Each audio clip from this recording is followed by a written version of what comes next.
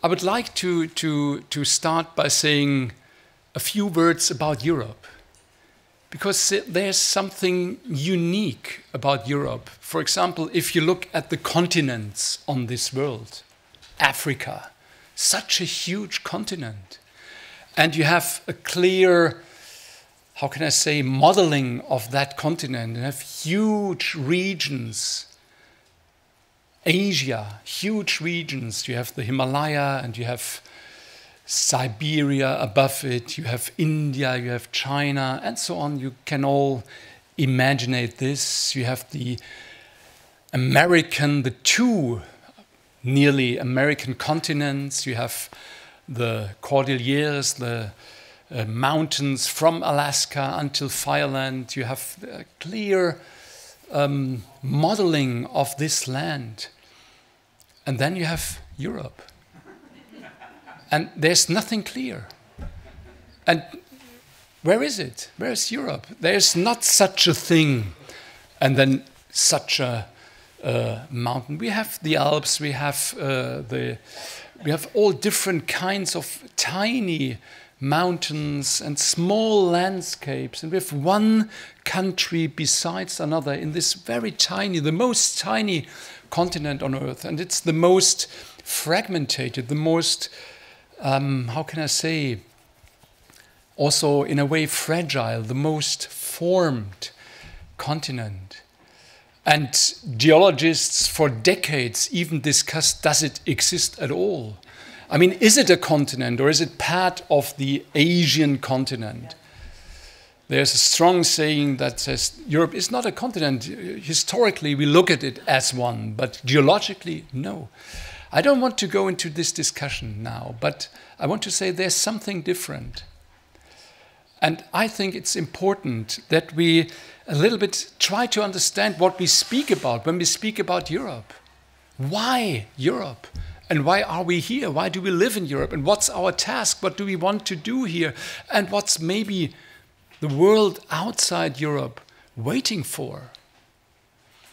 And there's a very strange thing with Europe, that there was such beautiful development through Enlightenment and humanism and the classic times and so on. And then there was this fall into more and more materialism, and as a result of that there was more and more racism, and there was war, and there was, in the end, after Second World War, this most terrible of all wars that we ever have seen until now, and that was started by my own people, by the Germans. We had a wall, we had the separation of two parts of Europe, and we had an eastern and a western part of Europe. So there was not Europe anymore, in a way. There was Western Europe and Eastern Europe, and there was capitalism and there was socialism. There were two different types of societies, of political, of economic constitution, and so on. And then there was something that came up in the people in Europe. Like sometimes in history, something comes up, and if you look back at it, you cannot say who invented it. Was it invented in Leipzig? Was it invented in Dresden? Was it invented in Berlin? Where was it invented? Like the movement of 1968, we had this movement of 1989, where people from one day to the other did not follow anymore what the totalitarian government wanted them to do. And they went out on the streets with candles, with songs, and so on. And these people could overcome the wall between East and West in Europe. And the one who was responsible for the troops in Eastern Germany later in a discussion said, if it would have been weapons, we would have been stronger. We would have known what to do against it. But candles, songs, prayers, thoughts, we had no weapon against that. You know, that is Europe, a part of it. That's the real source of history. That's the real source of society. It's us. It's the citizens. It's the people.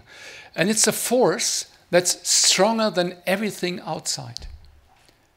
But if you look at it that way, I want to say, and I'm sorry for saying that, I think that Europe hasn't even begun. The political Europe, the European Union, it's a first try to understand what Europe could be. But we Europeans, we do not understand Europe well. And we have politically or geographically, we have overcome this division in East and West. The socialism collapsed. But what about capitalism? It survived. It did not collapse. And we in Europe, every day we think about ourselves as the West. The West has to do this, the West has to do that, the West has to react strongly and firmly. And we do not understand that Europe is not East and not West. It's Europe. And it's a specific task of the middle, a specific task to combine, to bring together the forces that live in East and West. Where on one side you see a force where it's very strong, the free human individual. And where the idea is that the winner takes it all. And you can become very, very, very rich. And there are others that are very, very poor besides you. It doesn't matter because everybody has the chance. That's more or less, I would say, the ideology in the West.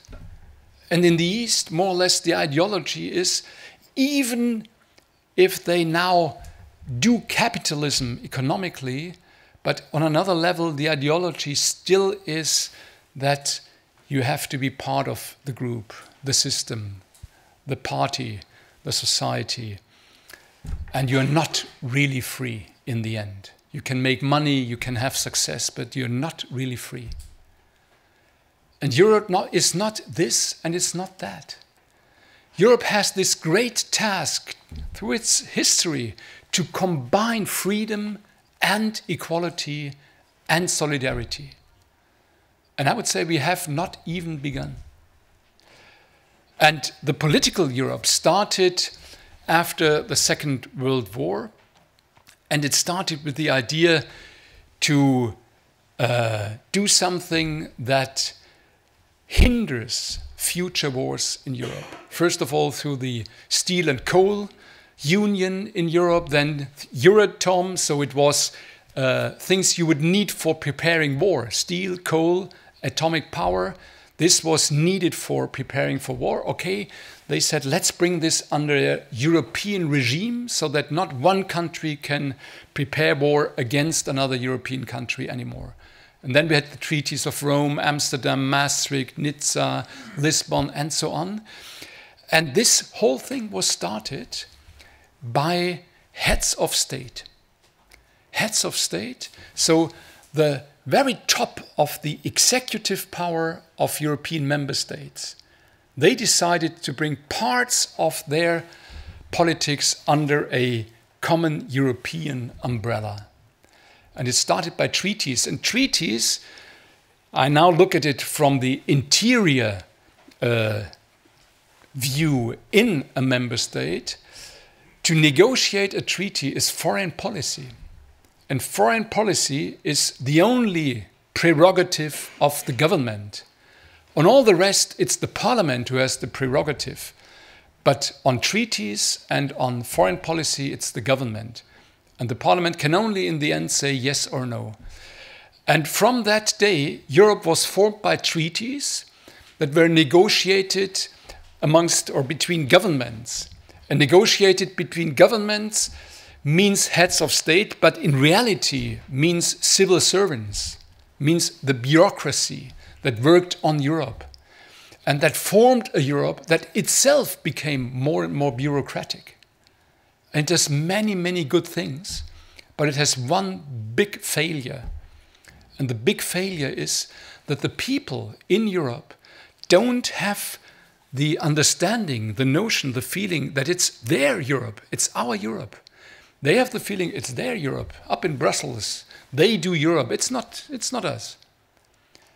And this, I think, is a clear result of doing Europe still in a way it has been done 70 years ago have seen a lot of changes. The European Parliament stepped in. The European Parliament now is co-legislator.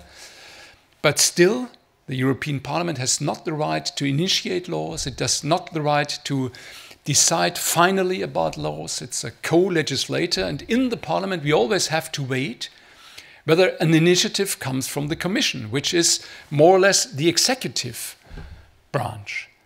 The Parliament still doesn't have the possibility to initiate a law. It has to wait, and the initiative comes from what I would call the executive branch. And I would also call the Council the executive branch, because what we do is a strange thing. Angela Merkel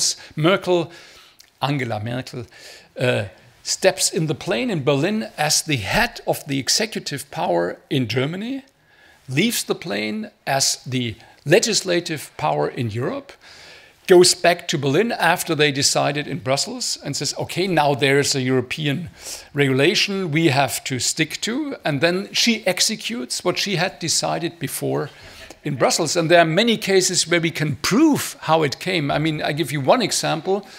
In Germany, we call it Vorratsdatenspeicherung, so that the government can collect all data of the communication of its citizens. This was invented by Mr. Schäuble, so the German Minister of Interior at that time. And Mr. Schäuble knew that in Germany, they don't like that. They are very, shy about giving all their data to the state. This has to do with German history. So he said, I will not introduce that as a German law. I will make a European law. So he wrote the law. It was the German Minister of Interior who made that proposal, but he introduced it through the European door. It was decided in Europe, and then he said, I'm very sorry, it's a bad law, but we have to stick to it. We have to execute it. And that is not the way where people get the understanding we are Europe. And the longer we build Europe that way, the more people will abstain.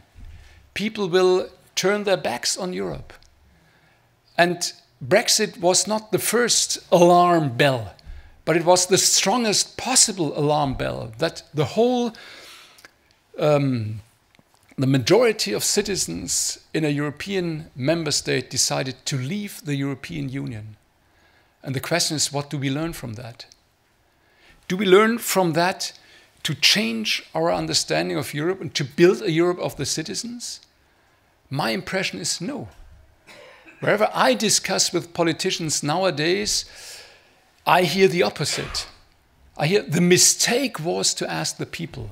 We should never do that again. No referendum in Europe anymore.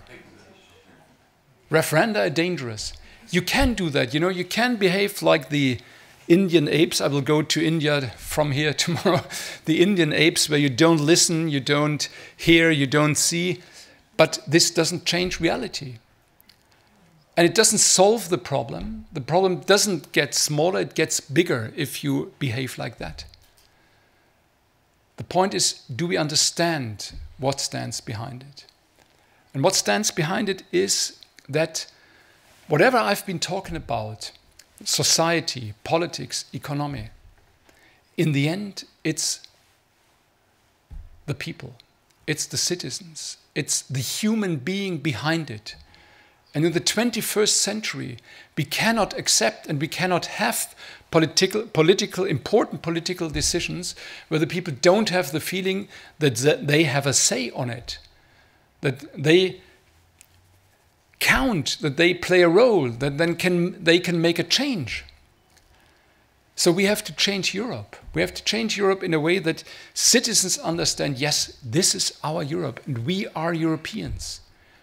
This is not against being a German or French or Belgian citizen. This is not against all the other identities I have. In the 21st century, I was a citizen of Stockdorf. Now I'm a citizen of Dornach, which is the Basel region in Switzerland. I'm not a citizen of Switzerland, citizen of Germany. So I feel German. I'm related to this country. I have a long history with it. But I'm a European at the same time, and I'm a world citizen too. And there are different things to discuss and to decide on these different levels. But on all these levels, it won't work if not in the end it's the citizens. And ELIANT now is an attempt to remind that to all European politicians, institutions, and so on, that in the end it's about the citizens. And if you now look at what Europe is not politically, if you look at it from the side of what lives in Europe, the ideas that live in Europe, what I've said, for example, combining freedom, solidarity, and equality, or the idea to find an economic way where we can combine the free decision of the individual, the free entrepreneurship with social responsibility, or the idea of sustainability, or the idea of human dignity, the idea of the human rights, all that are fruits of European thinking, of European culture, of European history. But if you look at how it all came from citizens. And even if we look at things that have been decided in the last years, let's talk about leaving nuclear power, let's talk about energy change, let's talk about the whole sustainability discourse, the climate discourse, or the change of roles of citizens in society. This all did not start in politics. Nothing did start in politics. It started with people, citizens. And every person that sits here can be such a starting point. I mean, you can be the one who invents a whole new future. And we all can then live in that future. But this is only possible if we have the freedom for that. And if our institutions understand that there's no bigger and no more important source and power than this, the idea of the free individual, the idea of the human person, the human dignity. This is what lives behind civil society, what lives behind all these NGOs. If you look at them, it's always a specific idea that also lives in the human rights and human dignity, where people fight for a specific aim or idea to make this stronger, to allow this to live more on earth and amongst us. So the role of politics is more and more to allow that. And we don't allow that if we have the impression or the notion, the understanding that we have to tell people what to do and what not to do. If we have the idea that we should, in an abstract way, through regulations and laws and so on, strictly say what needs to be done and what not. I think politics have to change. Also in that dimension, not only in the dimension of another type of democracy where people do not only watch as spectators what politicians say or do, but where citizens can have the first and the last say. The first say means make proposals. Put the proposals on the table so that it can be discussed in politics. But when the outcome is not sufficient for the citizens, that citizens can also say, okay, let's have a public debate, let's have a referendum about that. And if I talk about referendum, then I mean precisely the opposite of what we have seen in Great Britain. And I think it's very important to name that, because you can call everything democracy. But what we've seen in Great Britain was not a referendum. It was a plebiscite from above. And please forgive me when I say this. Plebiscites from above, we have seen under Ceausescu, we have seen under Adolf Hitler, we have seen in many different types of totalitarian governments. That is not a proof of a real democratic system, where the government formulates a question and says, now citizens, you can answer, but there's no open discourse. Direct democracy means the opposite, means that citizens become lawmakers. And that amongst citizens can be the starting point of a new idea that in the end, through direct democracy, can become important, can become a law for everybody, for the whole society. A plebiscite is something where those in power use an argument for them. And to be honest, it was used by David Cameron in the first approach to, let's say, domestize, can one say that, a part of his party. He wanted to extinct a fire in his party through a promise where he knew it was long ago and maybe it won't happen at all. And if it will happen, until then we will have found a way how to deal with it. And then they decided on Brexit, but no one said what Brexit is. No one knew what Brexit is. There was no precise proposal. What does it mean? What will be the consequences economically, politically, and so on? Nothing. Because there was no idea. It was a political game they played. And now they look at what they've spoiled with it. And nobody is happy. And that's not democracy. Democracy means a proper system where the decision taken by the people, the plebiscite or the referendum, is just the end of a much longer process. And the process is discourse. The process is creating what Europe misses nowadays and misses every day more, because we don't have this public sphere where people discuss with each other. And this happens where you do not have a real democracy. Then we have always only groups that fight against each other for their own interest. But democracy means that we accept all these interests. We understand them, but we say, okay, now let's start a proper discussion. What do we want in the end? And let's exchange arguments. So what we need would be another type of democracy in Europe, another type of democracy where, for example, Switzerland, this small country in Europe, which is really in the middle of Europe but not member of the European Union, has a lot of experience with how to debate things and how to come to proper decisions by the citizens. And then these initiatives like Mehr Demokratie and Democracy International that Michaela has mentioned, we have a lot of experience on that. But right now, they do not listen to us anymore because they are afraid. And when you are afraid, when you have fear, you do the opposite. You get like this. And when you get like this, people will get more aggressive on you.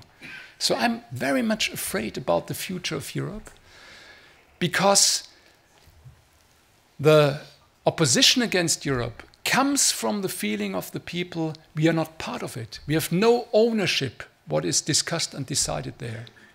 And if the answer is less ownership, then the result will be more nationalism, more racism, more right-wing movements, more chauvinism, and so on.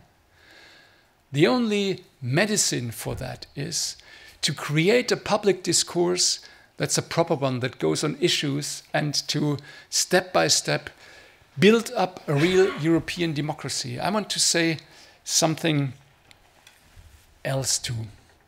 When I said that it's us, it's the people, it's the civil society where all the new ideas come from, then I would say this movement, ELIANT, the unique thing with that movement is that there are different aspects of it, different branches, different fields. But what is the same is that in every branch, in every field, it's the human individual, it's the human being that stands in the center. And that we understand that when we do pedagogy, then it's not about us, and it's not about the system, it's not about abstract ideas, it's not about isms and isms, it's about the child. If you understand the child, if you love the child, if we go away with the child, then we create an open future. But if you think that we have to put all our old concepts and ideas on a growing young person, then freedom vanishes. And it's the same in medicine. If you understand that in the center there is the person, not the disease, not the system, not the money we get from the patient, but the person, his biography, and the situation he is in, and the question, how can we help this person on her or his way? Then we start to do proper medicine. We start to do proper curative education, proper early childcare, and so on, if we look at the human being and if we build what we do on real human relations. And that is our proposal to Europe. Let's build the European Union on these proper human relations.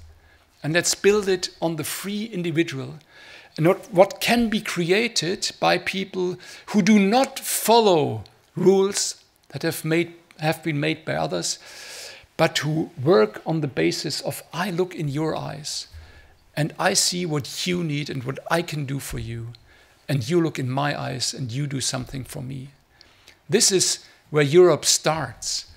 And I see the civil society in Europe as the laboratory for a new world, as the laboratory for a new kind of economy that, as I said, combines what we already have developed very strongly, free individualism, free decision in the economy, with an orientation on the common good, with an orientation on the other person, with solidarity, and where we build democracy on this relation where we understand and accept that you have completely different ideas than I do, but we can meet each other in our ideas if we tolerate each other and if we interest ourselves for the other and start a discourse amongst us and a debate about what's the best proposal now, the best idea, and which way could we go. So that's, I think, what comes out of the long history of Europe as something that we have learned. And we should not give up. And we want to base Europe on that principles. And if we do that, then this power I've been trying to talk about, this power of the free human individual that stands in the world and feels the responsibility to do whatever I can do for the others, whilst the others do something for me, this power can create what Europe is waiting for such a long time, and not only Europe is longing for, but the whole world. I have the chance to travel a lot in my life, and wherever I come to other continents, I meet people who say, we look at Europe. How will you bring that together? Because you were the ones who started, for example, as I said in the beginning, socialism and capitalism. How will you go beyond? How can you integrate sustainability, integrate solidarity, integrate the common good, the idea of caring for each other in your idea of economy, and so on? How can you develop this force that you have developed in Europe to accept the other because it's so diverse on such a small part of our world that we in Europe learned to build relations and to live with each other? So that would be a picture about a post-Brexit Europe and the role of civil society in us and our own role in that, because civil society, in the end, that's us. And all what exists there, all the organizations, all the initiatives that are done are initiatives that have been started by one person. And every day a new initiative can start. So that's what I would like to say in the end, to give you on your way when you leave from here, that you understand that the world is not as it seems to be. Very often you think, okay, the world is like this, you can't do anything, we just have to, I can't change it. Yes, we can. We can change it. Every day, if we take ourselves, our abilities, our thoughts serious. And my impression, what I learned in my life, Michaela has mentioned some of the things that I started. My strong impression is that if you start to do something, then very soon you will find others that say, okay, what can I do? Can I help you?